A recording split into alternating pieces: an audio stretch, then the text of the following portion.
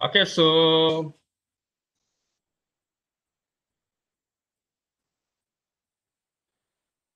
as I mentioned earlier, we had seen a synchronous flip-flop such as D flip-flop, T flip-flop, JK flip-flop, and in the previous class as well, you are already learned about the latch. You have the D latch, JK latch, gated D latch, and etc. So now we are going to see what are the difference between synchronous flip-flop dengan asynchronous flip-flop. Okay, for the synchronous flip-flop, input transfer on the triggered edge of the clock, which is data transfer synchronously with the clock pass. Okay, so every time the output here, okay, the output of the synchronous flip-flop, okay, akan berubah dengan kamu punya clock pass. Okay, tak kisahlah, it's either falling edge or rising edge.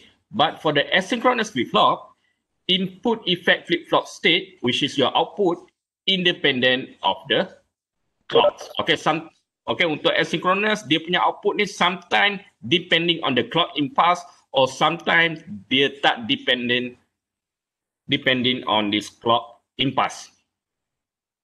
Okay, so the asynchronous flip-flops normally labeled by a preset. Okay, you have the preset, which is labeled by PRE, and then you have a bar here.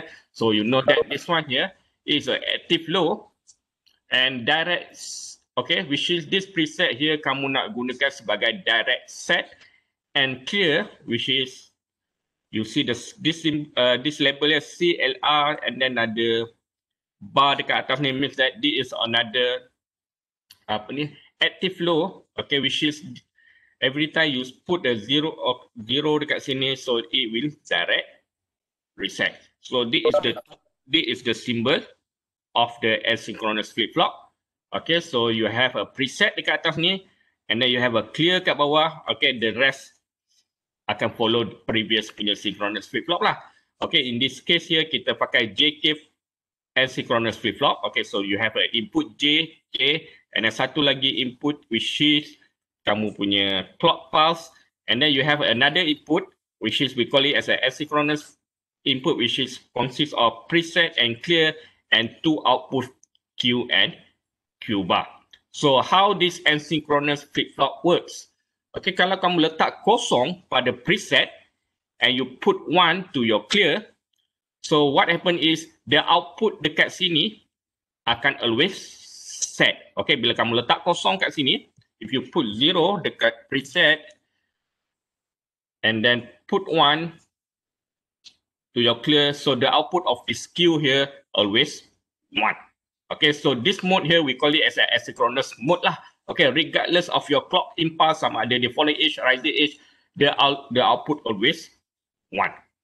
Okay, and then kalau kamu letak 1, okay, if you give 1 to your preset and give 0 to your clear, what happen here is the output of the SKEU here will always reset. Okay, dia akan jadi kosong. Okay, so regardless of your C input here, C clock kat sini, okay, your clock input kat sini, regardless either is falling edge, rising edge, the output always 0. Okay, and then if you put 1 dekat preset, clear also you put 1, so what happen here? This one here, the output of the Q depending on the JK input. Okay, barulah kita tengok pada input JK. Okay, kalau kosong-kosong, okay, dia akan tidak berubah. 01, 10 and 11 we following the JK truth table. Okay, so this one here we call it as a synchronous. Okay, bila kamu letak 11 means that the flip-flop here will become synchronous flip-flop, which is the output of Q depending on your input dekat sini. Okay, so let's look at example of characteristic table for asynchronous JK flip-flop. So this is the kita panggil dia sebagai, this is the symbol of the asynchronous JK flip-flop. Okay, you have a preset, you have the clear, and then you have two input J and K, as well as your clock input, and this is your output Q and Q bar. So let's look at this truth table here. Okay, so whenever you put one 1, okay, setiap kali kamu letak 1, you give 1 to your preset and clear. So the output of JK, okay, output JK ni akan depend pada the output of Q kat sini akan depending of the JK inputs. Okay, because this is a positive edge trigger, means is every rising edge and then the output will be akan berubah lah according to your input. If you put 0, 0, so what happened to your Q? Q tidak berubah. 0, 1, you are going to reset. 1, 0, you're going to set. And 1, 1, you're going to forget. Okay, and then if you put 0 dekat preset, okay, letak kosong kat preset, letak 1 kat clear. So what happen here is, okay, if you put 0, 1, so the output Q ni akan always 1. Okay, akan always high. Okay, you see here, when 0, 1, okay, the output of Q always high, regardless of your input JK and your clock, sama ada is falling edge ataupun rising edge. Okay, if you put this one is 0 and preset is 1, okay, yang ni, yang second ni, so again, regardless of your JK input as well as your clock input, the output always 0. And if you're going to put 0, 0, so this is not available lah. Okay, kalau kamu nak preset and clear at the same time, tak boleh. Not available. Okay, means that you need to choose sama ada kamu nak preset ataupun kamu nak clear at one time. Okay, so let's look at this example here. Okay, we are going to draw the output waveform for asynchronous JK flip-flop given the timing diagram as below. Okay, so this is your clock inputs. Okay, kita draw dulu kita punya, what we call here, kita punya asynchronous JK flip-flop. Okay, kamu ada preset kat sini. And then you have a clear kat sini. Clock. And this is your J and K. Okay, so this is your Q and Q bar. Okay, so according to this input here, okay, of your preset and clears, then you're going to find out what is your Q. Okay, so kalau macam ni, okay, I advise you, okay, draw the straight line of each of this, what we call here, preset dengan clear dulu. Okay, kita draw dulu straight line untuk every edge, okay, setiap edge of your preset and clear inputs. Okay, so this one here, this is your preset. Okay, kamu draw straight line. This is your preset, draw straight line, and then this clear, this is your straight line. Okay, so this is the initial value of your Q, which is the value here is kosong. Okay, the initial value of Q. Okay, you can see here, from here, okay, daripada sini ke sini, okay, your preset is 0 while clear is 1. Okay, kamu letak kosong kat sini, clear is 1. So what happen to your Q? Q akan always 1. Okay, so that's why kamu lukis, okay, dia akan jadi 1. Okay, means that you're going to preset dekat sini. Okay, and somehow, when dekat sini, okay, in this region here, okay, you see the preset 0, the preset 1,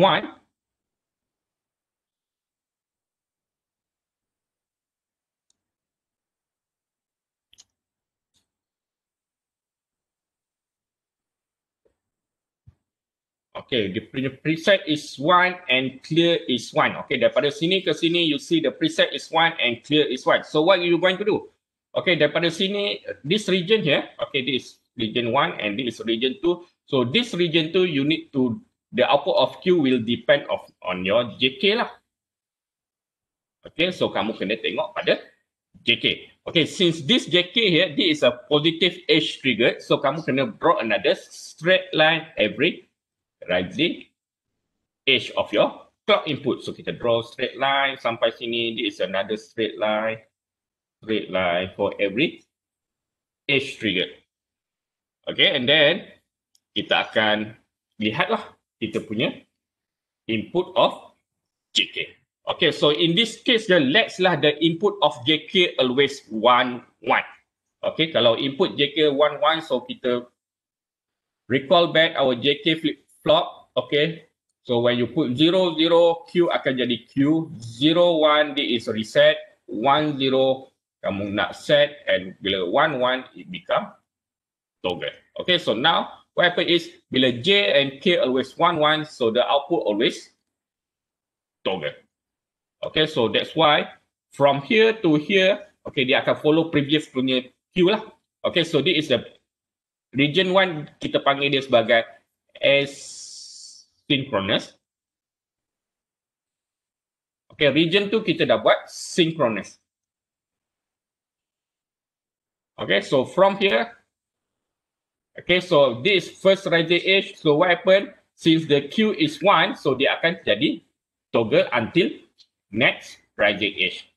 Okay, and then previously the Q is 0, and then the next rising edge akan toggle. Okay, the output kat sini akan toggle every rising edge from here to next rising edge, and then it will toggle again sampailah sini. Okay, when sampai sini, okay, supposedly dia kena toggle sampai ujung ni, sampai sini, which is this the next rising edge. But at the middle of this clock input here, okay, kamu force the flip flop, okay, with a clear. Kamu tengok kat sini kamu dah letak 01. Okay, which is you going to do a clear. So that's why here dekat sini dia akan automatic jadi kosong. Okay, so this is a region number 3. So saya panggil yang ni this region number 3 daripada kiri ke sini. So this is another asynchronous flip-flop, JK flip-flop. Okay, ada soalan tak? Up until here.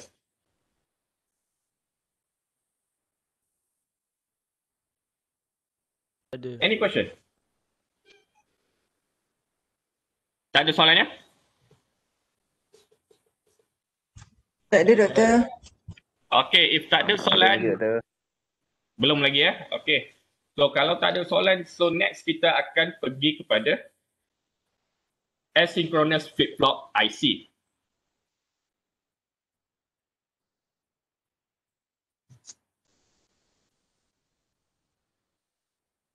Okay, for the flip-flop IC, okay, before we go to asynchronous, okay, so kita ada 7474. Okay, so 7474 this is a dual D flip-flop.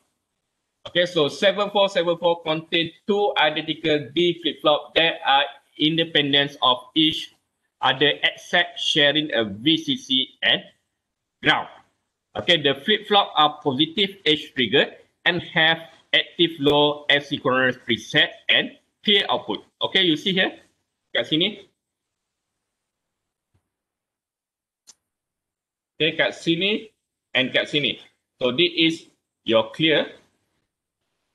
Okay, so this is your D flip-flop. Okay, kamu ada dua D flip-flop dalam 7474. Okay, in which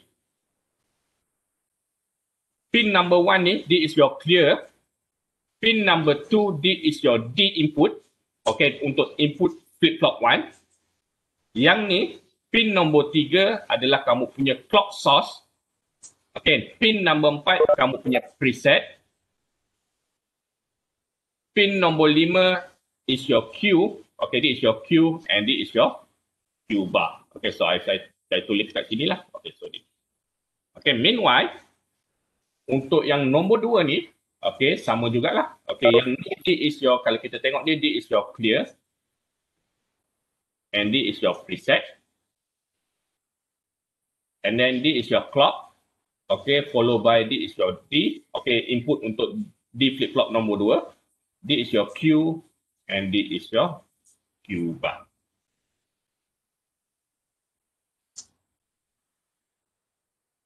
Okay, so inside of this 7474, kamu ada dua D asynchronous flip-flop. Okay, then we have the 7476. Okay, 7476 is another dual JK flip-flop. Okay, 7476 contain two identical JK flip-flops that are independent of each other except sharing VCC and ground. The flip-flop are negative edge triggered. Okay, untuk yang ni, this is a negative edge triggered. 7476 is a negative edge triggered. 7474 is a positive edge triggered. Kenapa positive edge? Kamu tengok kat dalam ni, simbol ni tak ada bubble dekat kamu punya clock source. But in this 7476, kamu tengok dia punya clock source ada bubble. Okay, and have active low asynchronous preset and clear output. Okay, kita tengok sini. Okay, according to this print out here, kat sini, this is your clock. Okay, and then this is your J, and this is your K. Untuk flip-flop number 1, dipanggil J1, K1, then this is your clock 1. And then this is your clear 1. And this is your preset 1. Q1 and Q1. Okay, sama jugalah dengan ini. This is your second punya JK flip-flop. Okay, kamu boleh tengoklah dia punya pin out ni pergi kat mana, and then you will tahulah apakah dia punya input label kat sini. Okay, so next, given an input waveform, I apply to one of the JK flip-flop in 7476. Okay, determine the IQ output waveform. Okay, contohlah saya lukis dalam okay, kita buat kat sini dulu, later kita akan buat another contoh.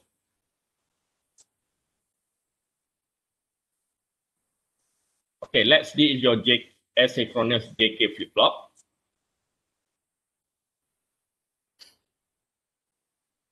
Okay, okay, by using a 7476. Okay, so 7476, kamu tahu this is okay, negative edge trigger. Okay, so kamu ada preset and clear kat sini.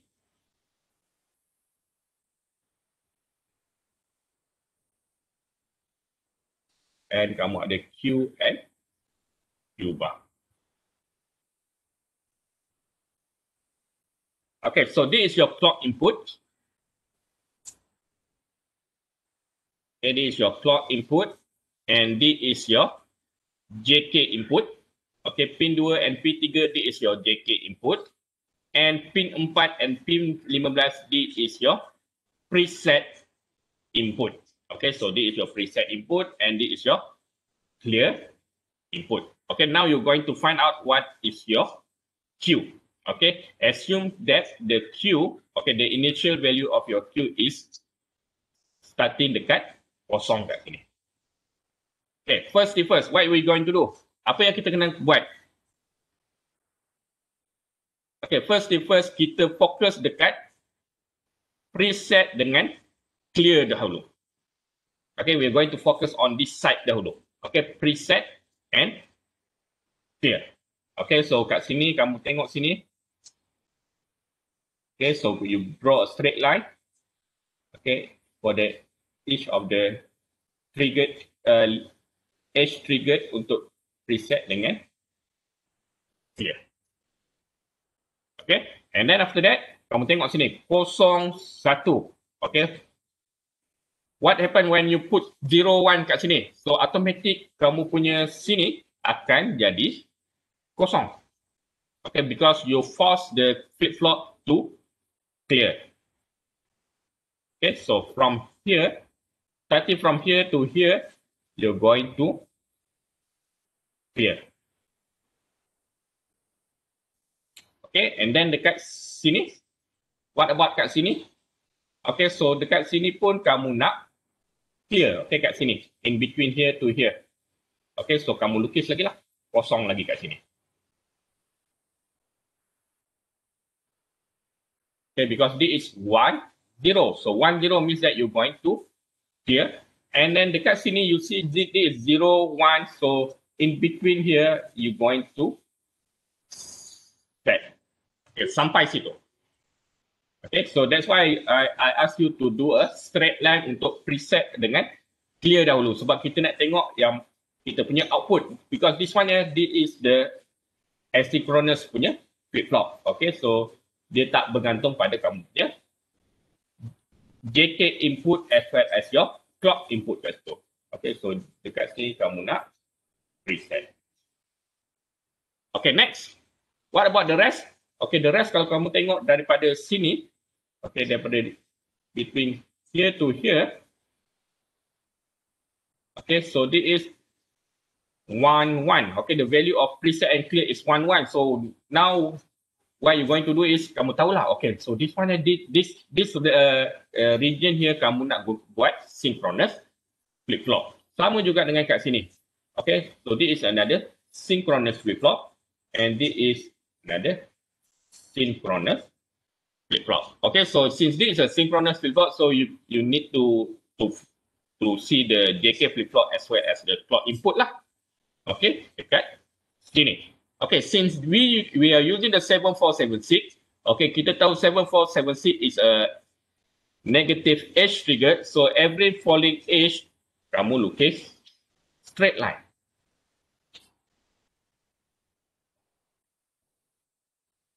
Okay, you draw a straight line every falling edge. Okay, and then after that, what are you going to do? Okay, so this is the first falling edge. Okay, kalau kamu tengok ni, this is your first falling edge, which is the value of this falling edge here is 0, 1. Okay, J0K1. Okay, so now what you're going to do is, okay, kita kena refer balik kepada kita punya table lah. Okay, where to refer our JK flip-flop punya table.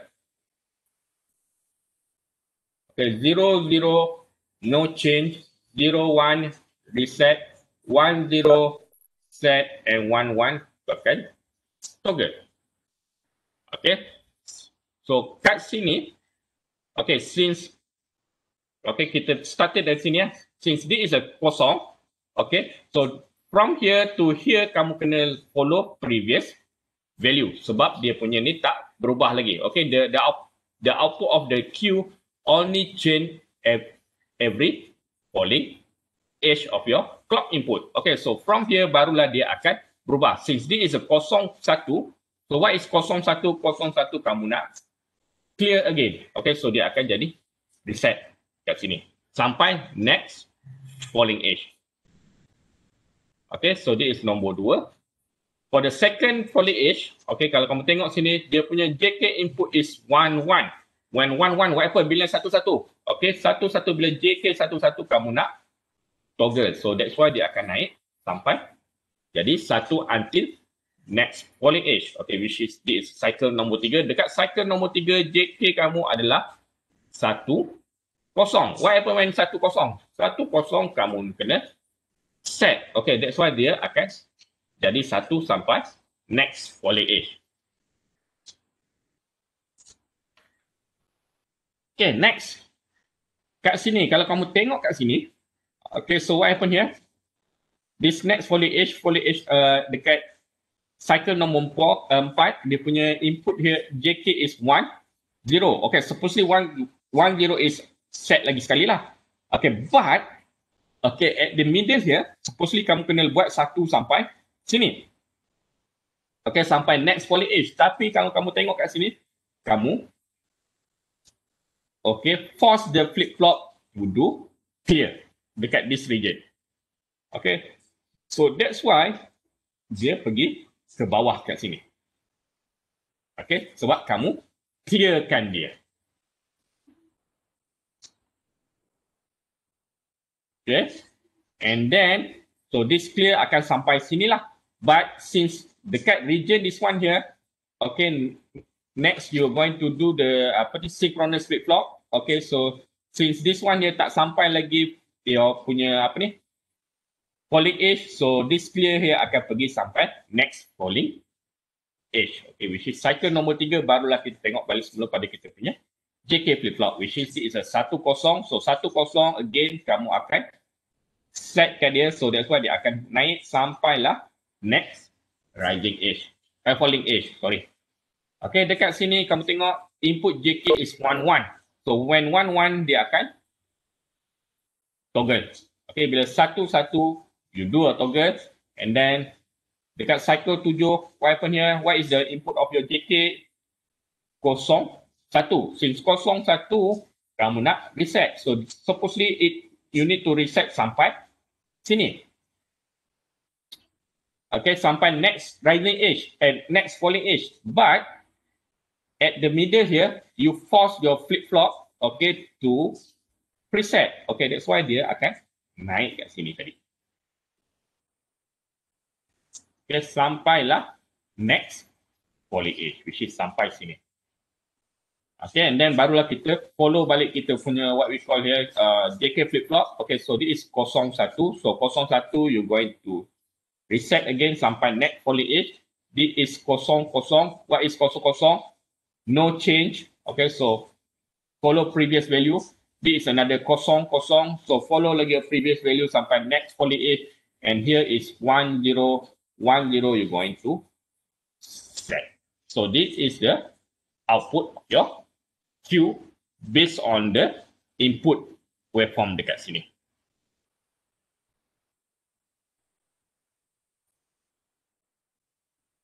Doktor. Okay, ada soalan tak? Ada satu soalan. Okay. Kalau preset dengan clear 00 boleh ke? Ada Tak boleh. boleh. Tadi kita dah tengok dah. Bila preset dengan clear 00 at the same time, not available. Alright. Tak boleh. Dia kena salah satu je. Okay? Betul. Ya, saya. Nanti kalau masa exam, Mm-mm. yang pin 1 sampai pin 15 ni diberi ataupun kita kena buat sendiri? Dia akan beri. Dia akan beri, kita cuma cari Q je lah. Kamu kena cari Q saja. Pin 1 sampai pin 1, 2, 3, 4 dengan 15 ni, dia punya input yang ni, input waveform yang ni akan diberi. Oh, Okay, yang ni akan diberi, kamu kena cari kamu punya output je. Okay?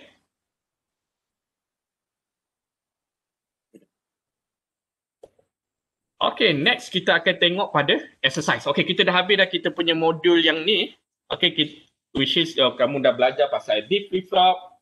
Kamu dah belajar pasal latch, flip-flop, and asynchronous flip-flop. Now we are going to do some exercise. Okay, so this exercise I've taken from previous punya final exam and previous test lah. Okay, so kita akan buat one by one. Okay, kamu nak take 5-minute break ataupun kita sambung? Kita sambung dulu ya. And then lepas habis ni baru kita berhenti sekejap sebentar. Boleh? Boleh tak? Boleh. Boleh ya. Okay.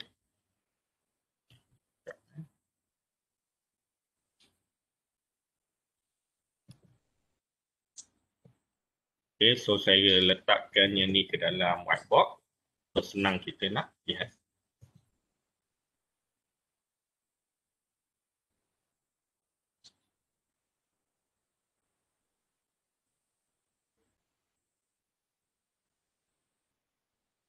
Okay, based on this circuit 3.1, okay, 3.1, you're going to complete the timing diagram. Okay, so this is the timing diagram diberi.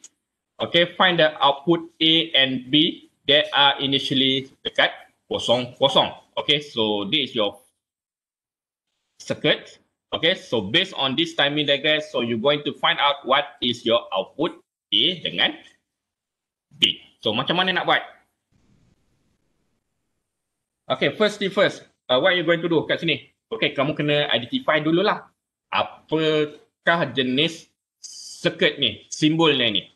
Okay, untuk nombor 1. Okay, this is nombor 1 and this is nombor 2. Okay, nombor 1 ni, simbol apa ni nombor 1?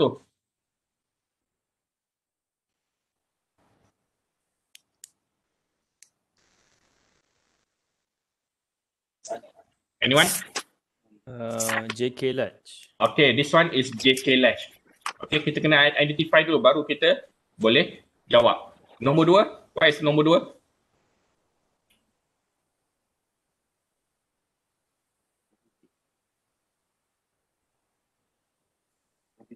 Untuk okey.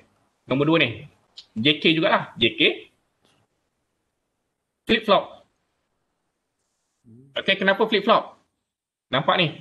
Ada simbol segitiga kat tengah-tengah tu. Means that this is a clock input. Okay, so JK flip flop, since this is tak ada bubble dekat clock input, so kamu tahu this is a positive edge triggered.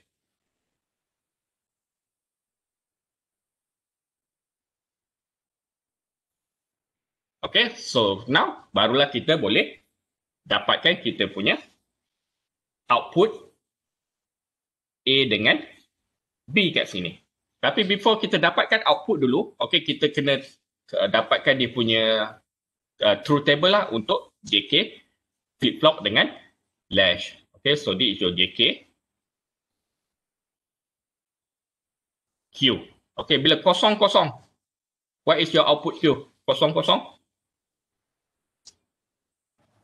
Q lah kan? No change. 01. Reset. Okay, 01 you're going to reset. 10 set 11 Toggle. toggle. Okay, so sekarang ni barulah kita lukis. Okay, dia bagi tahu kat sini. Output A and B are initially dekat kosong. Okay, so A and B initially start dekat kosong. Okay, so you're going to complete the timing diagram. Okay, kalau kamu tengok kat sini. Okay, so this one nya, this is enable. Okay, so kita letak kat sini. Okay, yang ni latch. Yang ni flip flop. B is your flip flop. Okay, so we're going to do a latch dahulu. Okay, untuk latch, dia punya output akan bergantung pada enable kat sini. Okay, since this is a active high enable, so kita akan fokus pada bila kamu punya CON, okay, this is your CON, okay, input. Okay, so your output JK ni hanya akan berubah bila enable kamu bagi satu dekat kamu punya enable. Okay, if you put value lain, bila kamu bagi kosong, dia punya value tak berubah. Okay, so this is a gated, kita panggil dia sebagai gated JK latch. Okay, so kita buat dulu untuk yang latch ni. Okay, so saya draw straight line untuk setiap CON ni. Okay, kita punya kita punya enable input. Okay, draw straight line sini, yang ni pun sama, yang ni, yang ini, this one.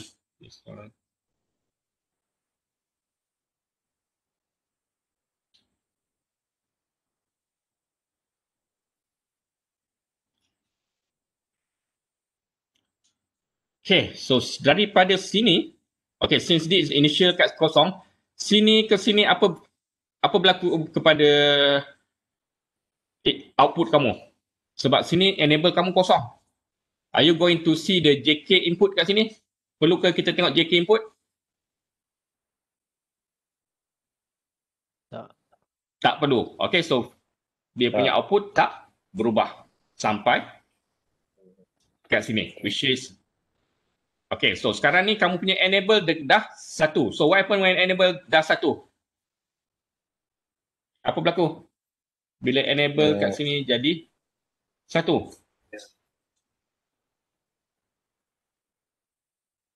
Okay, bila enable 1, okay, kita kena tengok kita punya JK input. Okay, sebab this is the latch. Okay, so kamu kena tengoklah setiap edge triggered kat sini. Okay, so saya lukis lagi sampai situ. Okay, what happened? Sini 1, 1. Bila 1, 1, apa berlaku when 1, 1? Dia akan toggle. Okay, so dia akan jadi 1. Tak tebal ya. Okay, so dia akan jadi 1. Okay, and then kat sini 01. What happen when 01? Remain. Sorry. Kosong. Reset. Reset. Dia akan jadi 0. And then kat sini, kalau kamu tengok kat sini, 00. Remain. Okay, remain. No change. Sampailah dekat sini. Okay, sampai habis kamu punya 1 ni tadi.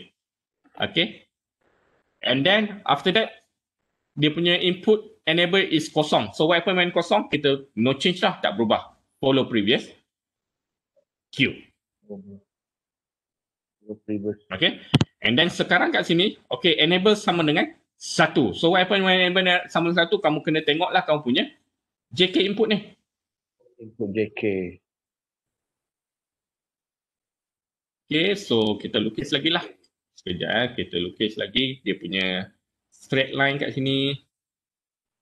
So this is another straight line.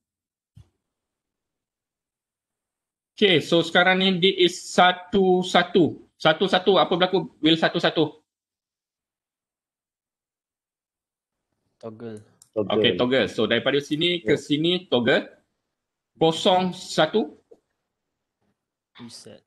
Okay, 01 kamu nak reset. Okay, so dia akan jadi reset sampailah sini. And then you have a 11 again, so you toggle lagi sekali kat situ. Okay, and then this one here, this is a 0, so dia akan follow previous value. Okay, and then this one, bila kamu bagi 1 dekat kamu punya enable, so kamu kena tengoklah kamu punya JK sekali lagi. Okay, input JK. So draw lagi straight line untuk kamu punya JK input ni. Okay, 10, 10, kamu nak setkan dia. 00, apa berlaku 00? No change. 01, dia akan reset. Okay, so reset. Since this one here is 0, so kamu akan follow previous value. Okay, yang gated JK latch ni leceh sikit lah. Okay, sebab setiap kali kamu jumpa 1 and then kamu kena draw straight. Draw line for each of the JK input kat sini. Okay, so this one nasib baik yang ni sekali je. Okay, so since this is 00, apa berlaku pada kamu punya output? Tak berubah. 1, 1. Toggle. Okay, and then this is 0. So no change. And then since enable 1, kena lihat balik pada kamu punya JK input. So this is your JK input. Okay, so sekarang ni 1, 1. What happen when 1, 1? Kamu akan jadi toggle 01. So 01 kamu nak reset. Okay, and then since this is a 0, so daripada sini no change. And when enable kamu 1, then kamu kena tengok pada kamu punya JK. Okay, so this is 11. So 11, apa yang berlaku kepada 11? Toggle 1. Toggle and 01. Okay, akan jadi 0. You're going to reset. Okay, so this is the output of latch. Okay, next we are going to see the output of this B untuk kamu punya JK flip-flop. Okay, since this one here, this is a positive edge trigger, so the output of the JK flip-flop will only change every rising edge. Okay, dia hanya akan berubah setiap kali rising edge. Okay, so kamu lukislah. Identify dulu rising edge kat mana. And then you draw the straight line. Okay, so this is the straight line of every rising edge.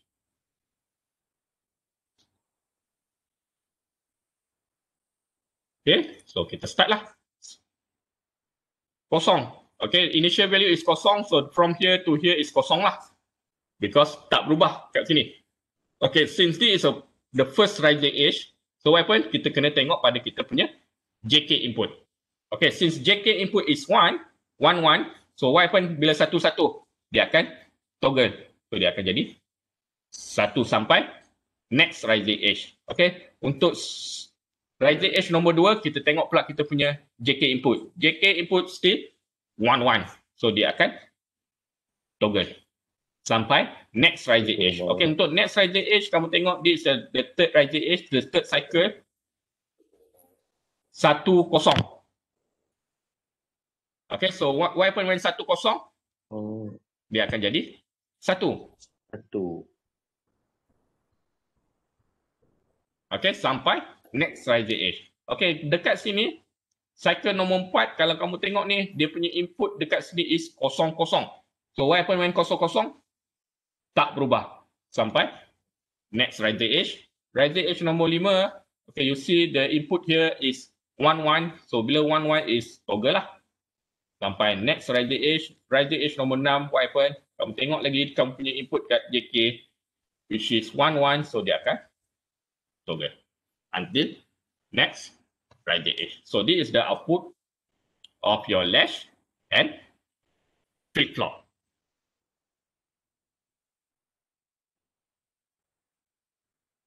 Okay, ada soalan? Tak ada, Doktor. Okay, so next kita ada another exercise. So yang ni saya nak suruh kamu buat dulu. And then after that kita bincang, boleh tak? Saya bagi 10 minit untuk kamu selesaikan yang ni. Okay, so this is asynchronous. Kenapa asynchronous? Sebab kamu ada preset dengan clear. Okay, saya bagi 10 minit and then lepas tu kita bincang jawapan ni.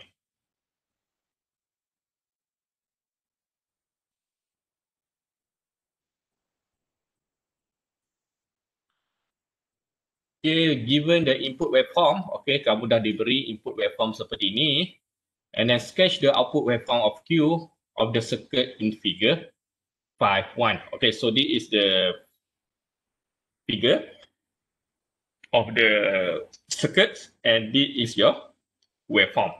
So now you're going to find out what is your output Q. Okay, so macam mana nak buat ni? So first kena identify dulu lah. Okay, what type of flip-flop that we are going to use.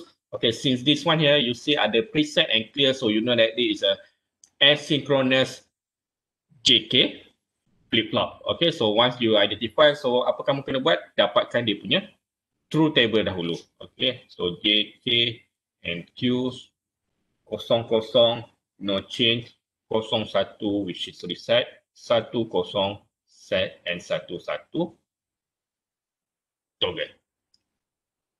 Okay, so you have a clock input, J input, K input, clear, and preset. Okay, now we are going to focus dekat sini dulu lah.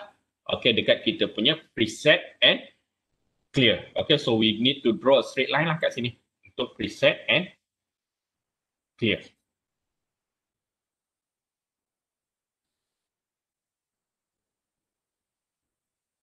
Okay, saya zoom out sini.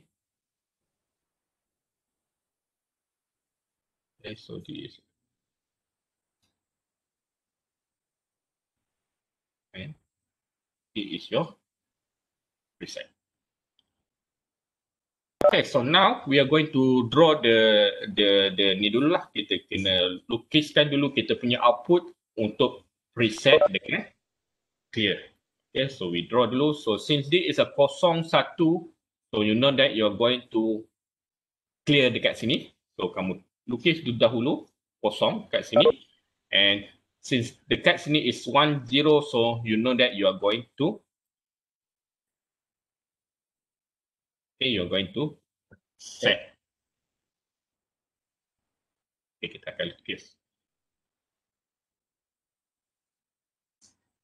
Okay, so kita lukis dekat sini dengan sini dulu, and then after that barulah kita buat yang lain. Okay, untuk yang tempat lain, kamu tengok untuk tempat lain, the value of clear and preset always 1. So what happen when value always 1? So you need to look dekat kamu punya JK flip-flop lah. Okay, dia punya input. Okay, 00, Q, 01, 0, 10, 111, Q bar. Okay, so before kita lukis dahulu, okay, kita kena identify lah which okay, untuk yang ni kita pakai negative age triggered JK flip-flop. Okay, you see kamu ada bubble kat depan ni. So you know that this is a negative age triggered JK flip-flop. So yang kamu punya flip-flop ni akan berubah every polling edge. Okay, so every floating edge Falling. dia akan changes. Okay, the output will berubah.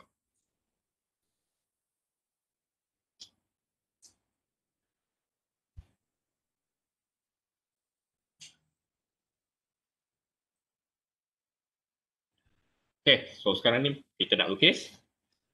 Initial value is kosong lah. Okay, so since this is kosong sampai next foliage. So this is your foliage foliage yang saya buat dengan biru ni. Okay, this is your foliage.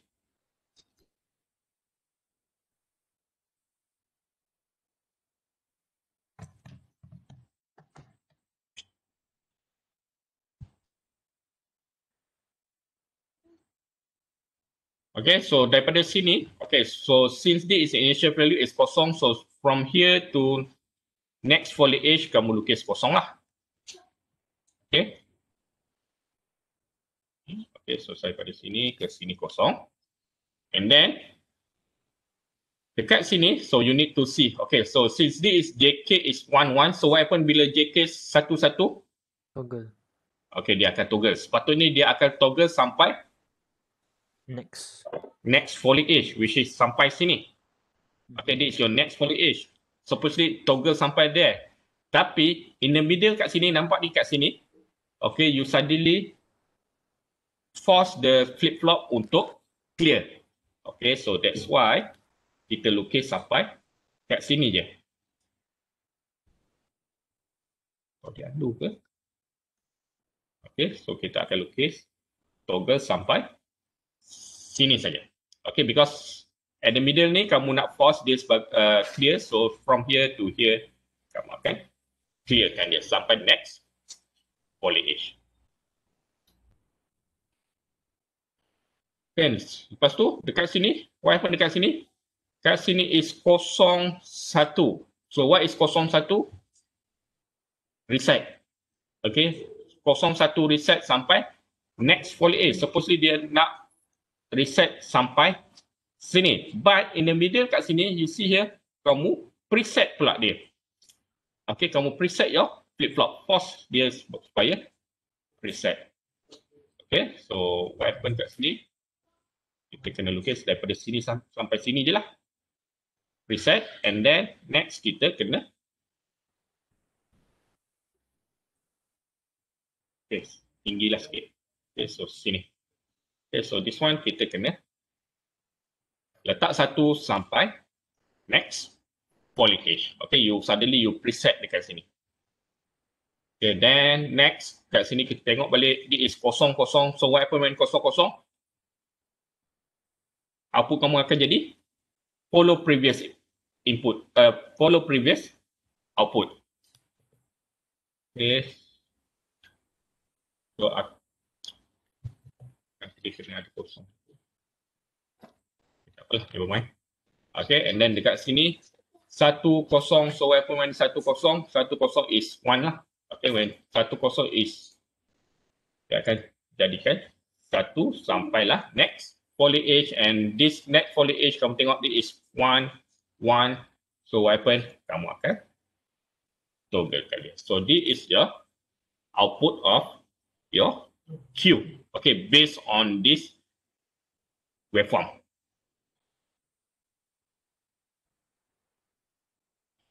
Okay, ada soalan tak? Any question? Tak ada, Doktor. Okay, if tak ada soalan, next kita akan tengok another another exercise. Yang ni. Okay, so you're going to sketch the output waveform of Q0, Q1 and Q2 for the circuit shown in figure 1.3. Okay, so you give a figure 1.3 kat sini, and then need to find out what is your Q0, Q1 and Q2. Okay, so all the output are initially set at kosong. Okay, dia reset. All the output is initially reset. So any idea macam mana nak buat this one?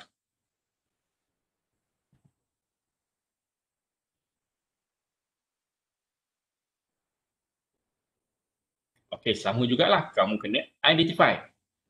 Okay. What type of circuit that you are using.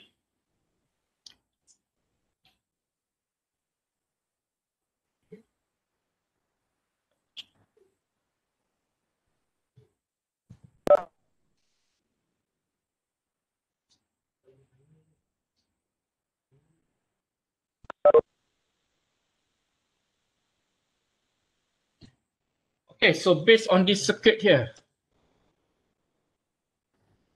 apa yang kita pakai? D flip-flop. Okay, kita pakai D flip-flop. Okay, so this is a D flip-flop, this is another D flip-flop, and this is another D flip-flop. So this is a D flip-flop. Okay, so you need to find out what is the truth table of your D. Okay, bila kosong, what happen to your Q? Kosong lah. Bila D1, output Q akan jadi 1. 1. Okay, kena ingat ni. You need to remember lah. Okay, kamu punya truth table. Okay, next. Okay, yang menjadi masalahnya sekarang yang ni. Okay, so gate apa yang ni? What is the type of gate here? XOR. Exclusive? Exclusive OR ke exclusive NOR? No. Okay, X NOR. Okay, so saya letaklah sini, this is your Q2 and this is your Q1.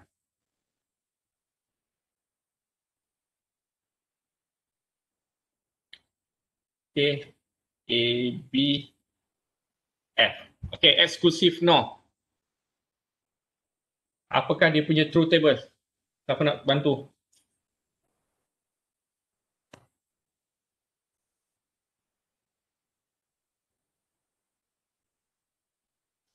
Okay, macam mana nak dapatkan truth table untuk exclusive NOR? Okay, kalau XOR, dia punya persamaan dia apa? F sama dengan A B bar plus A bar B. Betul tak? Okay, for exclusive NOR, dia punya persamaan is F sama dengan A B tambah A bar B bar. Okay, so from this persamaan kamu boleh dapatkan kamu punya apa ni kita namakan kamu punya truth table. Okay, so the output here will be 1 0 0 1.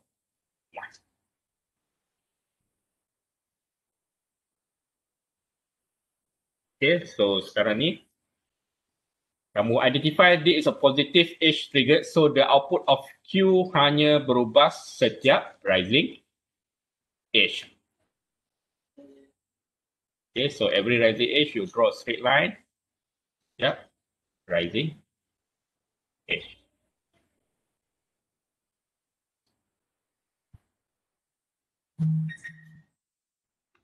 Okay, so this is the initial value. So daripada sini sampai sini dia akan jadi kosong, kosong, and kosong. So macam mana nak buat ni? Anyone? Okay, so this is the output lah, kosong, kosong, kosong. Okay, if you see here, this is kosong, kosong, masuk ke sini, apa akan berlaku? Bila kosong masuk ke Q1 kosong, Q2 kosong, what is the output of your exclusive OR kat sini? 1. Okay, dia akan jadi 1. So when this one is 1, dia akan pergi ke sini, betul tak?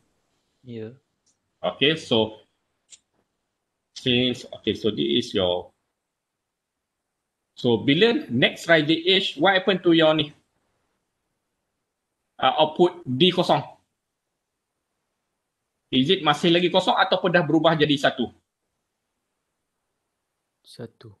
Okay, dia dah jadi 1. Okay, dia dah naik sampai sini jadi 1. Q1. Apakah output Q1 kat sini?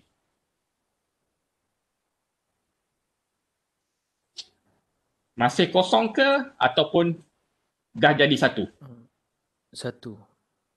Okay, untuk Q1, since kalau kamu tengok kat sini, Q1 bergantung pada Q0. Betul tak? Dia punya input dia datang daripada Q0. Is it? Betul tak? Q2, dia punya input dia datang daripada Q1. Based on this, circuit lah.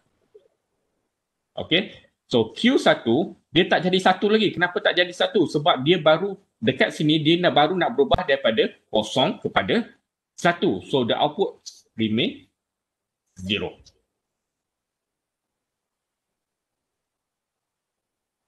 Okay, sebab kat sini, kita ambil previous punya. Okay, kalau kamu tengok pada circuit ni,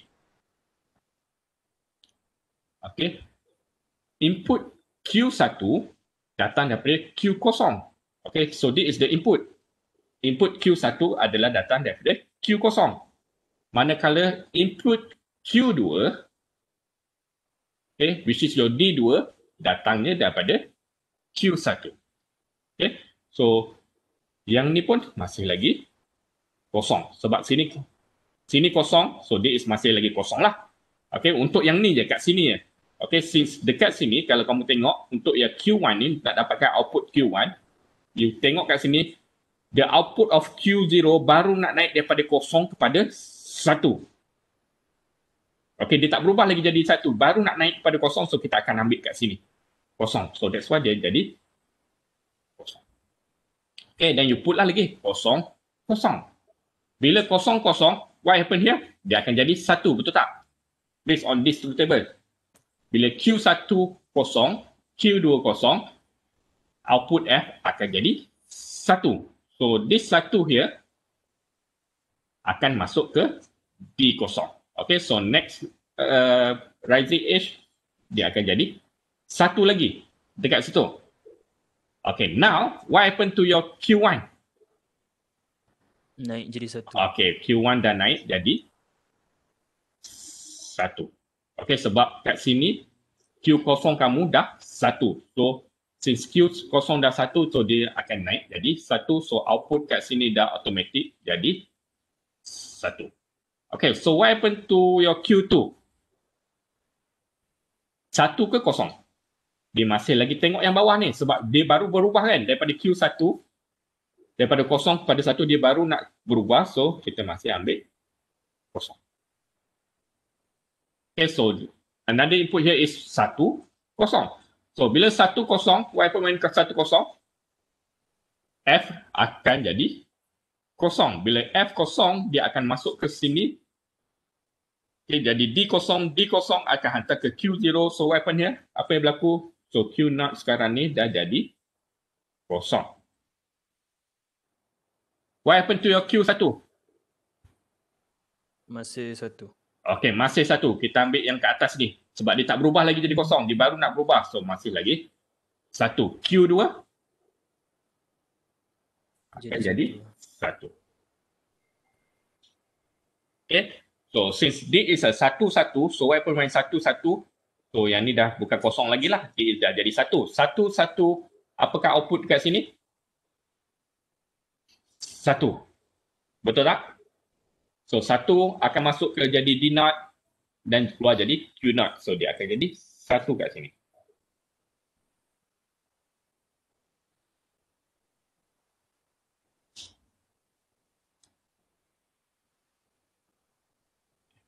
Sorry.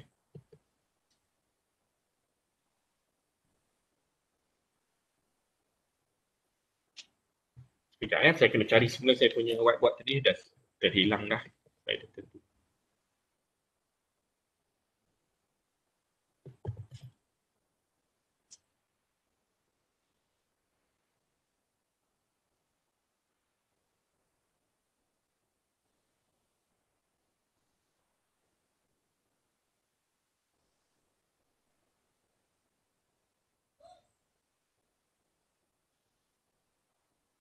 Okay, so mana tadi? Okay, kita kat sini.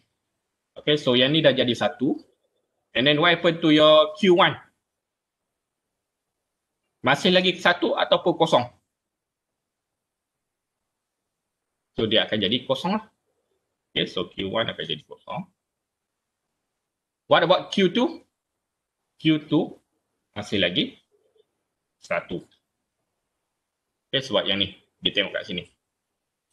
Okay, so since D is 01, so yang ni 0, yang ni 1, what happen to your exclusive no? So bila 01, dia akan jadi 0, 0 masuk sini, yang ni akan jadi 0.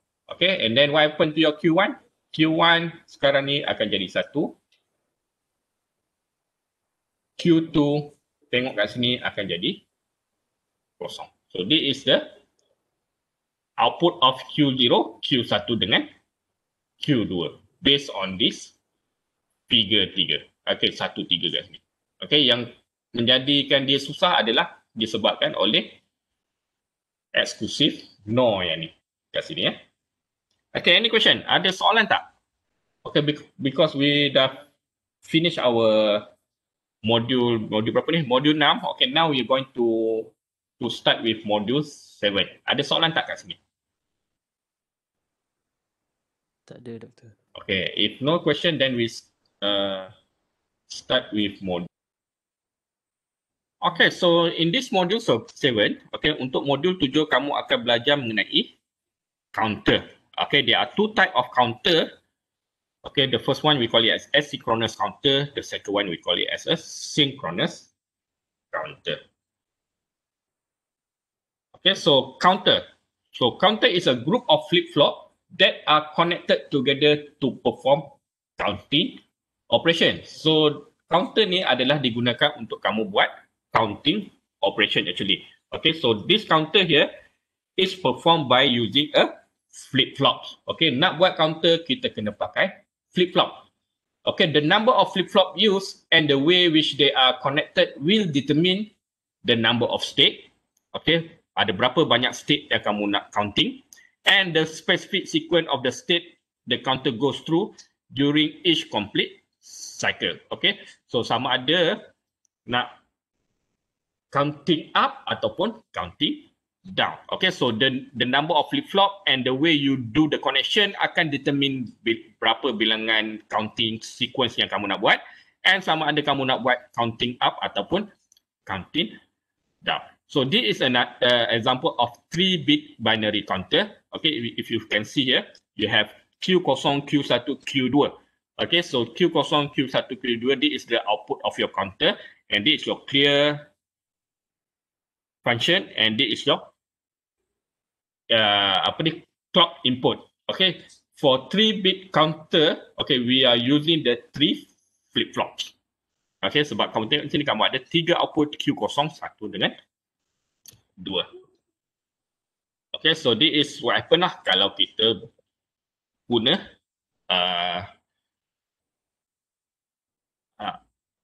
programming. Okay, which is if you clear kat sini, the output of Q2, Q1, Q0 akan jadi 0, 0.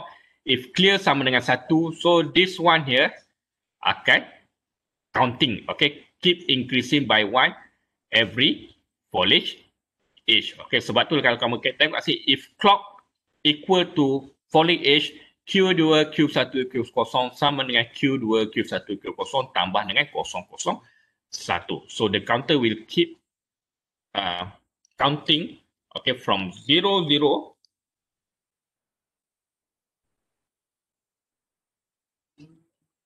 okay, and then it will go to 0, 0, 1, 0, 0, 0, 1, 0, 0, 1, 1, and then followed by 1, 0, 0, 1, 0, 1, and then 1, 1, 1. After that, dia akan start balik dengan 0. So this is a 3-bit binary counter, which is kalau kamu tukarkan ni dalam bentuk decimal, dia akan count daripada nombor 0 hingga 7. 3, 4, 5, 6. Okay, kita tertinggal satu ni. 1, 1, 0 and then 1, 1, 1 baru dia pergi ke sini. Okay, so dia akan count daripada 0 hingga 7 and it will count back and it will keep repeating. Okay, so this is the output waveform lah for Q2, Q1 and Q0, so, macam yang saya bagi tahu tadi. Okay, so every foliage dia akan increase by 1. Okay, you see this is 000 and then followed by 001, 010, 011, 100, 100, 110,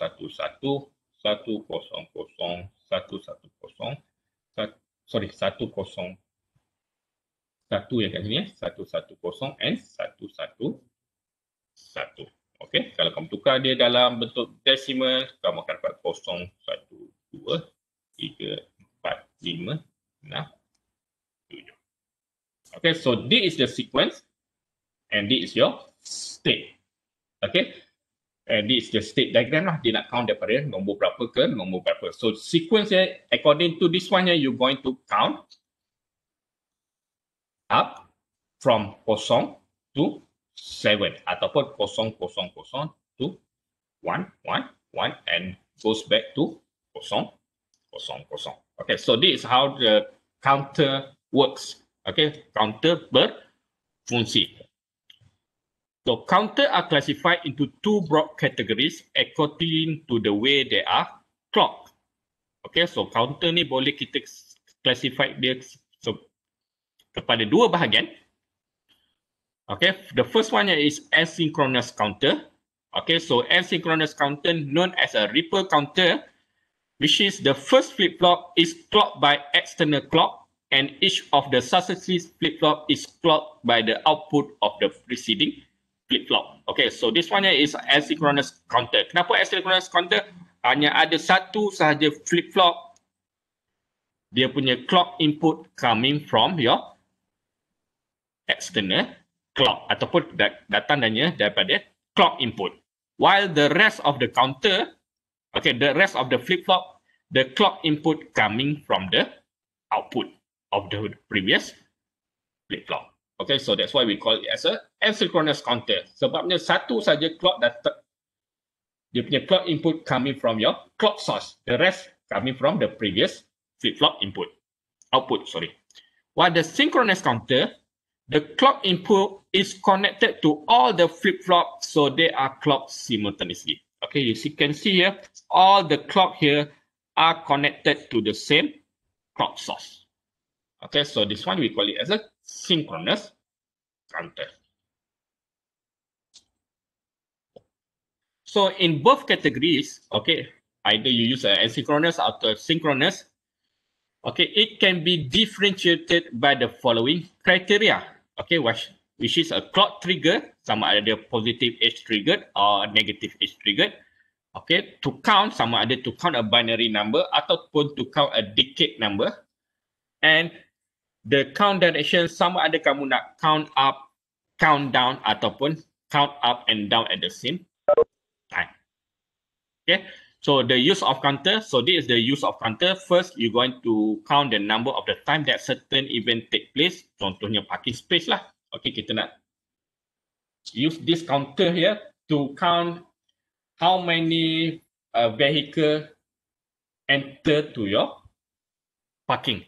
Okay, so bergantung pada tu dia akan, so this one here kena use up and down lah, because kalau ada kereta masuk, so the counting akan increase. If the kereta keluar daripada that parking lot, the counting will decrease. And then to control a fixed sequence of action in digital system, such as gate A must be open before gate B. Okay, so this is another counter lah. Okay, to generate a timing signal, okay, which is you're going to do a timer. Okay, so this one always use untuk counting down lah, ataupun kamu nak buat timer untuk counting up pun boleh. So this is the application of counter. Kenapa kita nak guna counter? Okay, so let's look at the asynchronous counter dahulu, and then after that we go to the synchronous counter.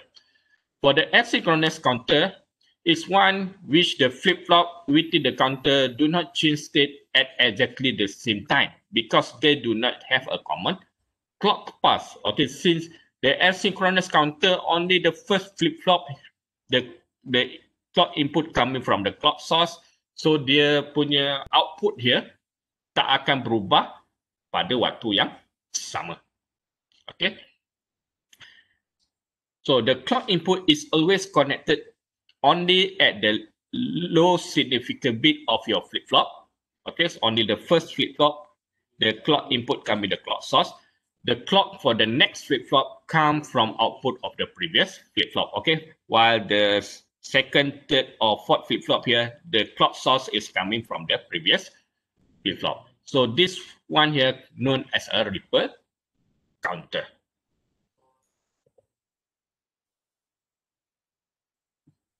Okay, so this is the overview lah, macam mana how this asynchronous counter works.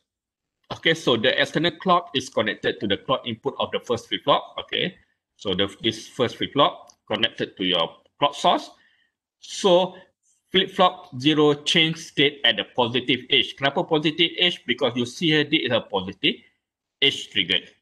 Okay, but flip-flop 1, okay, change only when triggered by the positive edge trigger of your Q output of flip-flop 0. Okay, untuk yang ni, flip-flop 0, the Q0 here akan berubah bila mana your clock input here is positive edge. But for the flip-flop nombor 1, the output of Q1 hanya berubah according to your positive edge trigger of your Q0 output. Okay, so because of the inherent propagation delay through a flip-flop, the transition of the input clock pulse and transition of the Q of output F0 can never occur at the same time. Okay, therefore the flip-flop cannot be triggered simultaneously, producing a asynchronous operation. Okay, sebabnya kamu tak share the same clock pulse, so Q0 and Q1 dia punya output dia akan ada sedikit delay. Okay, cannot trigger at the same time.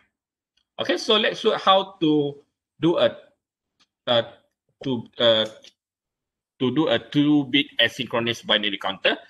Okay, so this is a 2-bit asynchronous binary counter. Kenapa kita pakai 2-bit? Sebab kamu guna 2 flip-flop. Okay, kalau kamu guna 3 flip-flop, kita panggil dia sebagai 3-bit asynchronous binary counter. Kenapa asynchronous? Because only the first flip-flop here is connected to your clock source, while the rest coming from previous output.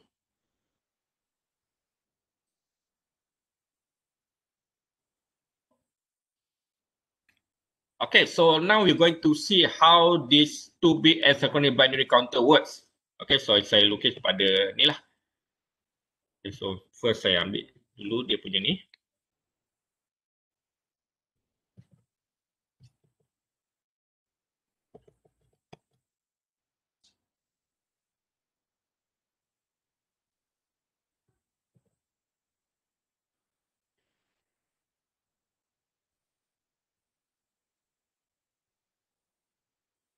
Okay, so this is your 2-bit asynchronous counter, which is you develop it by using JK flip-flop.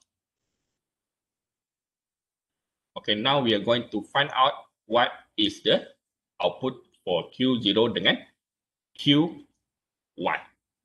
Okay, so this is your clock input.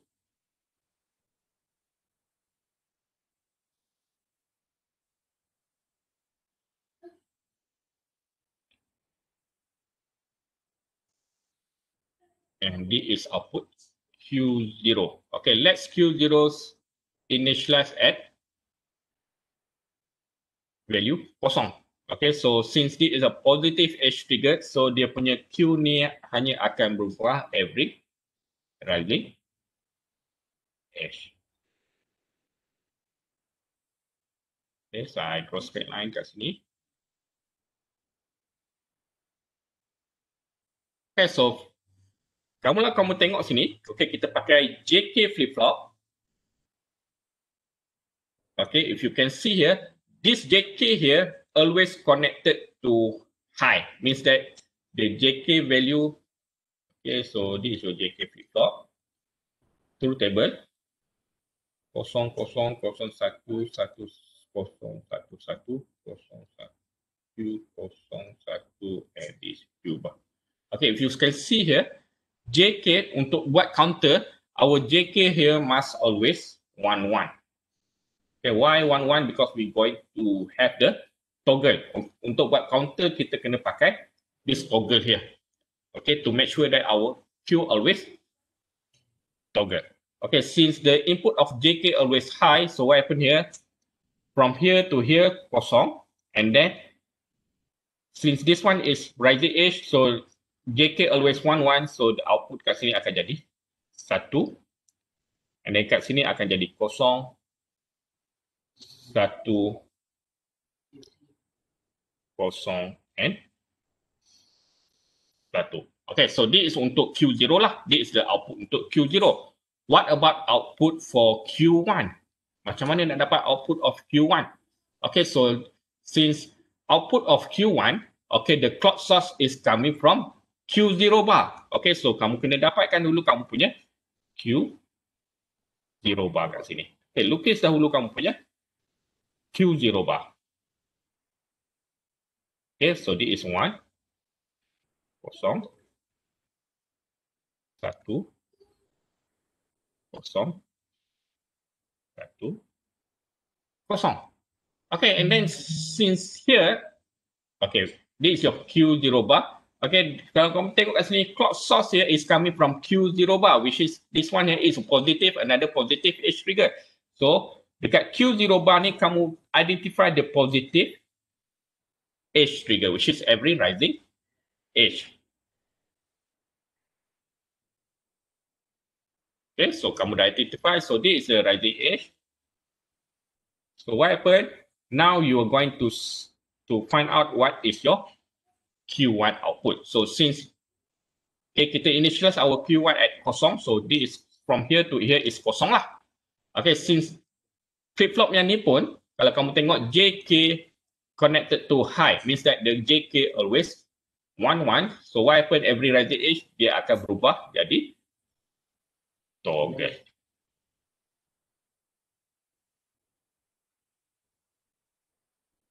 Okay, so now we're going to find out the sequence, okay, of the output Q0 and Q1. Okay, what are the sequence here?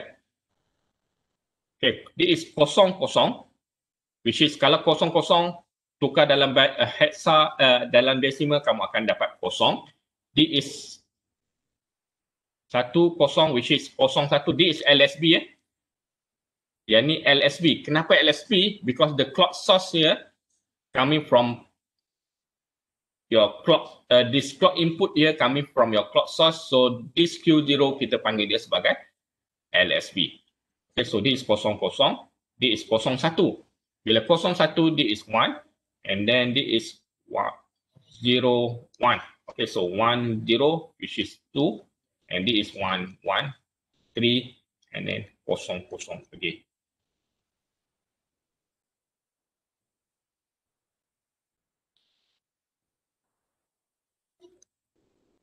Okay, so now what happen here, kalau kamu tengok ni, dia akan count from 0 to 3 and goes back to 0 because dia a 2-bit counter.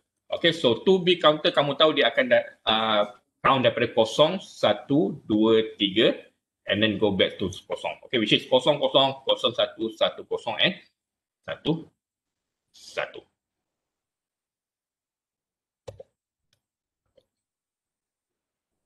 Okay, so this is what happened lah. Okay, this is the penerangan what happened, and this is the timing diagram of the previous 2-bit asynchronous binary counter. Okay, and this is the clock pass. Okay, and this is the output lah. Macam yang saya lukis tadi, kita akan dapat 0, 0, 0, 1, 1, 0, 1, 1, and then it recycle back to 0, 0. Okay, this is for the 2-bit asynchronous binary counter. Okay, now we're going to see the 3-bit asynchronous binary counter. Okay, if you're going to make a 3-bit asynchronous binary counter, so what happen here? Kamu tambah aja satu lagi flip-flop kat belakang ni. Okay, JK sambung kepada high and this one here sambung kepada kamu punya previous output. Okay, so the circuit connection is the same as 2-bit asynchronous counter. For a 3-bit counter, just add another flip-flop. Okay, now we're going to see what are the, what we call here, the output, okay, from this flip-flop here. Apakah dia punya counting sequence? Okay, we can derive the counting sequence based on this circuit here. Okay, so saya this is our JK. Okay, so kita lukis dulu kita punya clock source. So this is our clock source.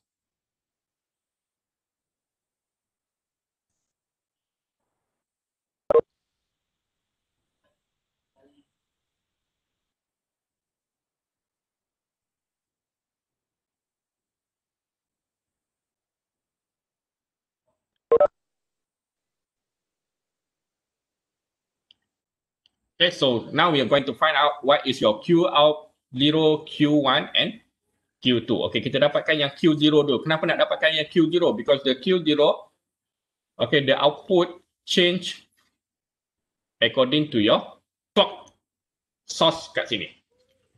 Okay, kita dapatkan Q0 dulu, output of Q0. Okay, since this is a positive edge trigger, so every rising edge, kamu draw the straight line lah.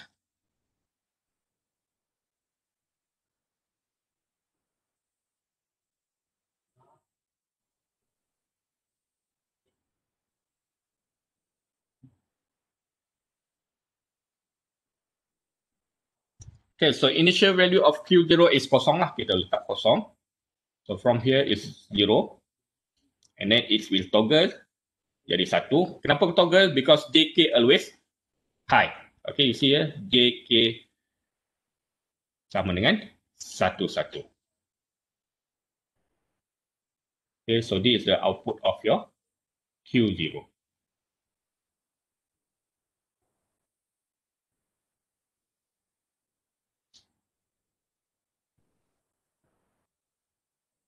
Okay, now we're going to find out what is the output for Q1. Okay, macam mana nak dapatkan output of Q1? So, kita kena dapatkan dulu kita punya clock input of untuk flip-flop yang ni. Okay, so this clock input of this flip-flop is coming from Q0 bar. Okay, so since this is your Q0, so kamu dapatkan Q0 bar dulu. So, Q0 bar yang ni akan jadi 1, 0.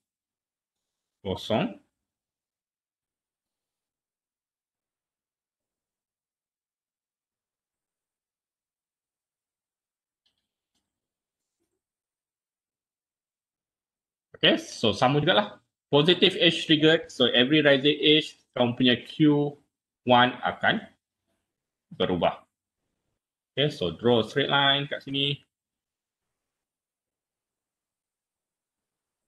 Okay, Q1 started from also Q1 pun sama juga. Okay, initial value is 0. So from here to next rising edge, kosong.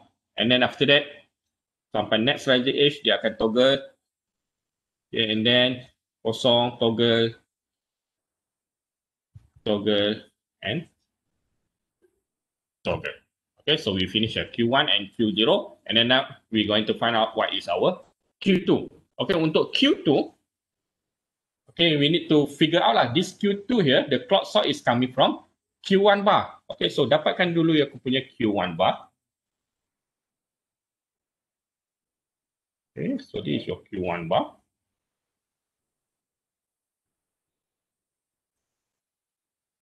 Okay, since this one also positive edge triggered, so every rising edge dia akan berubah.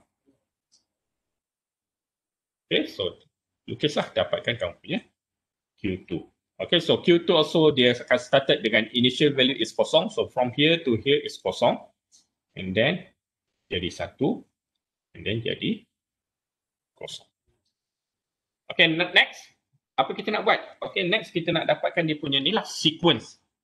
Okay, so dia is kosong. Kalau kamu tengok sini kosong, kosong, kosong. So dia is kosong lah. And then you have kosong, kosong, 1, which is, this is a 1.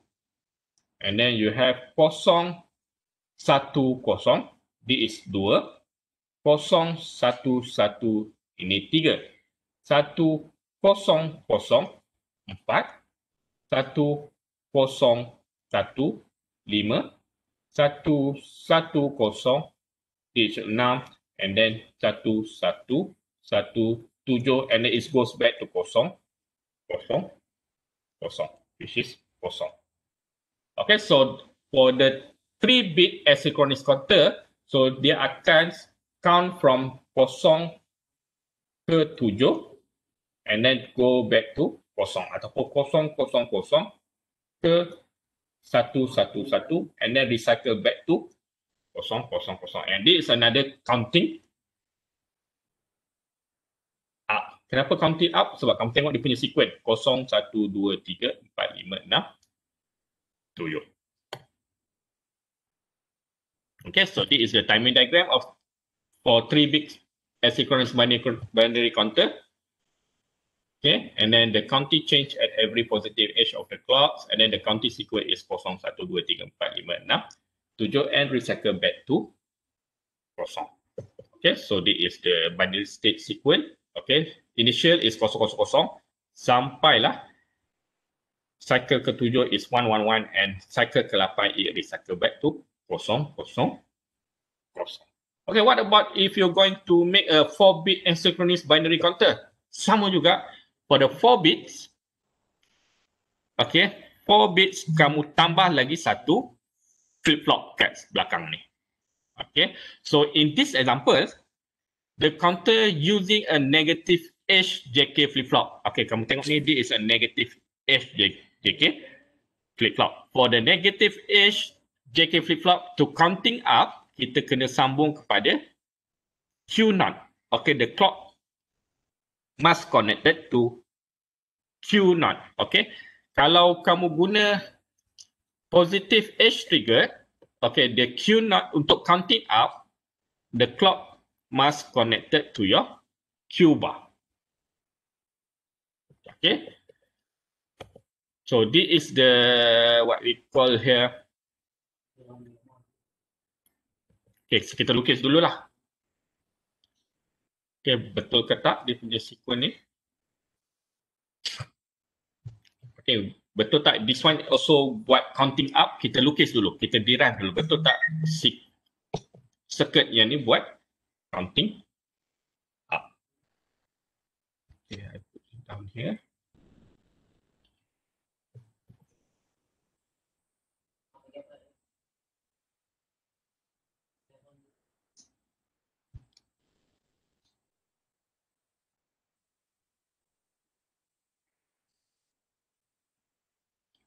Okay, so kita akan ada clock. Panjang ni kita punya clock ni.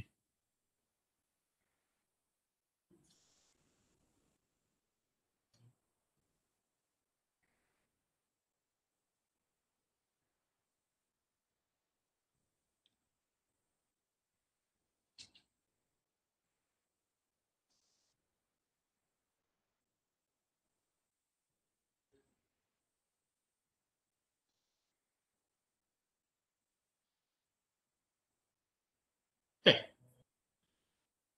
Okay, so now we're going to find out what is our Q0. Okay, since this is a Q0 output, okay, the influx, the output of Q0 change, okay, change every falling edge of your clock input here. So, kamu lukislah kat sini. Okay, identify this is a falling edge of the clock input. So, every falling edge, your Q akan berubah.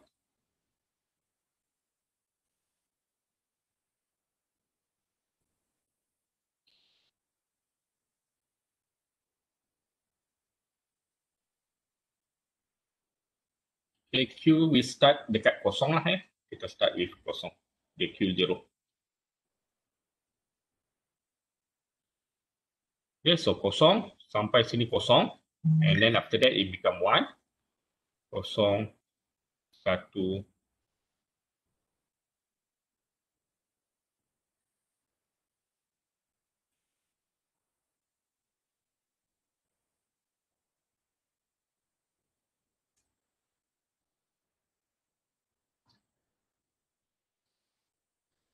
Okay, this is untuk Q kosong. Okay, next we're going to find out what is a Q1. Okay, so this Q1, the clock source is coming from Q0. So no need to find out your Q not bar lah. Okay, because the clock source is coming from Q0. So kamu, since this one also is negative edge triggered, so from this Q0, kamu identify the negative edge triggered, which is a falling edge.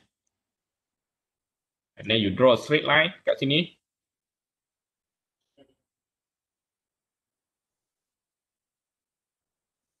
And then kamu boleh dapatkan your punya Q1. Okay, so Q1 starting from 0 as well. Sampai sini. Then become 1. 0, 1, 0, 1,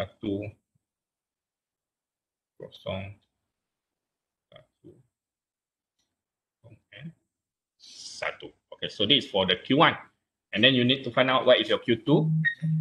Q2 pun sama juga. Okay, and then this Q2 is, the clock is coming from Q1. Okay, so this is your Q1. So dapatkan dia punya falling edge of your Q1 and then you draw your output of your Q2 lah. Okay, so from here, initial daripada kosong, so dia akan jadi kosong and then become 1 and jadi kosong and this is 1. And last but not least, your Q3. Okay, so lukiskan untuk yang punya Q3. So Q3, the clock input is coming from Q2. Since this is a negative edge trigger, so every falling edge dia akan berubah. Okay, so from here, kosong, and then 1.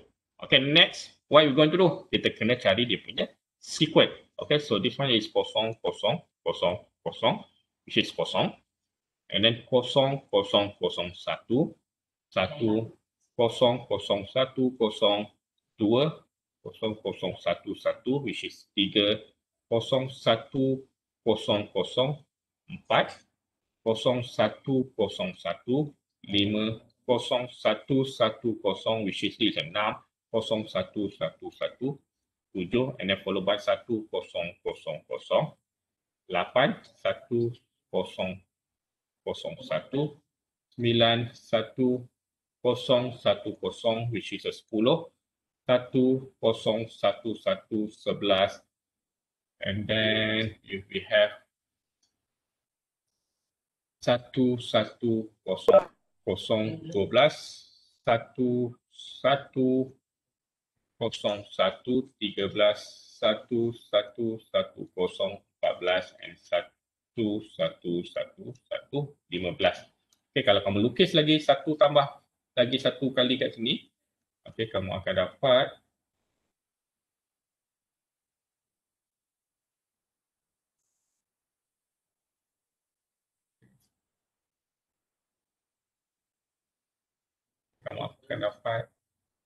kosong, kosong, kosong, kosong, which dia akan jadi kosong semula. So dia akan count daripada kosong hingga 15 and then recycle back to kosong. Okay, kalau kamu tukar dalam binary 0, 0, 0, 0, which is a 4 bit sampailah 1, 1, 1, 1 and go back to 0, 0, 0. Okay, so this is 4 bit asynchronous binary counter. Okay, even though nampak ni, even though kita pakai negative edge trigger, tapi kita punya connection is correct, it will counting up. Okay, to summarize,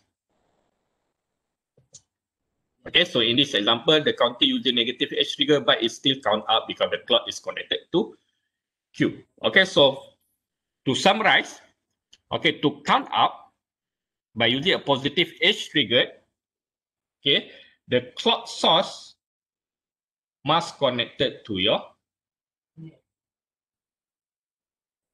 Q bar of the previous output. If the clock source you connected to your Q from the previous output, so kamu akan buat countdown.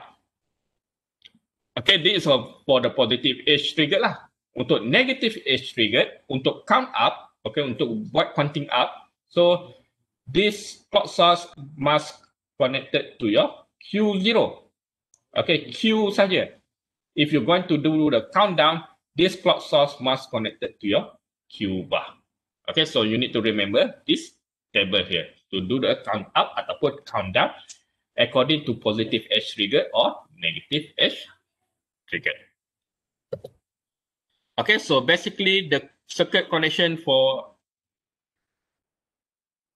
asynchronous counter is almost the same where the external clock connected to the LSB of the flip-flop. Okay, hanya ada satu sahaja flip-flop yang sambung kepada external clock, which is your LSB, your least significant bit flip-flop.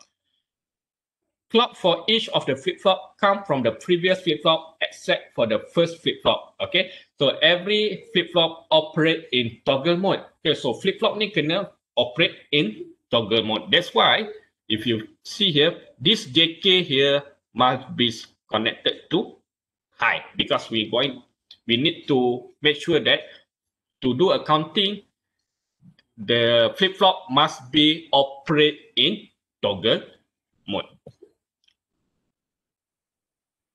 Okay, so to operate in a toggle mode, if you're going to use another flip-flop or another flip-flop, okay, kamu boleh. For RS, okay, so make sure that R equal to Q bar and S sama dengan Q.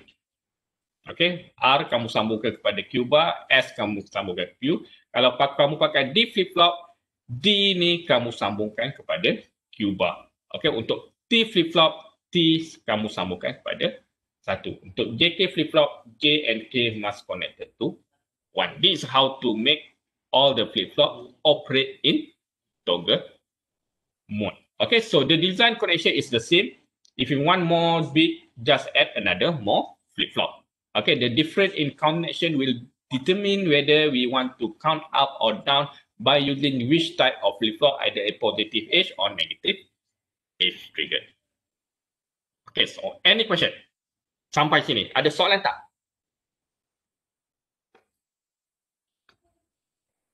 Untuk asynchronous binary counter. Kalau tak ada soalan, next kita nak masuk asynchronous decade counter. Ada soalan, guys? Any question? Okay, if no question, okay, we take 30 minutes break. Lepas tu kita sambung pada pukul 11.30. Boleh tak? Boleh, Doktor. Boleh Okay, so kita stop dulu and then kita sambung pada pukul 11.30.